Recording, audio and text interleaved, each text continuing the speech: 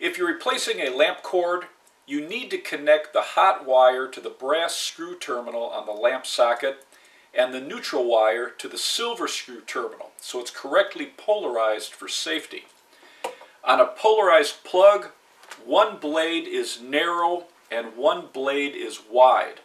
The narrow blade is hot and the wide blade is neutral. The insulation on the hot wire is smooth.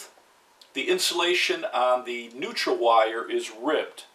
You would connect the wire with smooth insulation to the brass screw terminal and the wire with the ribbed insulation to the silver screw terminal.